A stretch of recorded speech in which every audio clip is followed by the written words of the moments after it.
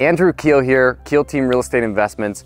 A lot of people don't know this, but I got my start in mobile home parks by meeting a park owner who ultimately was giving me homes to rehab and sell in his community. He only wanted the lot rent, so whenever a home would go vacant that needed work, he would bring me in, I would rehab the home, and then I would sell it on contract doing what's called a Lonnie deal.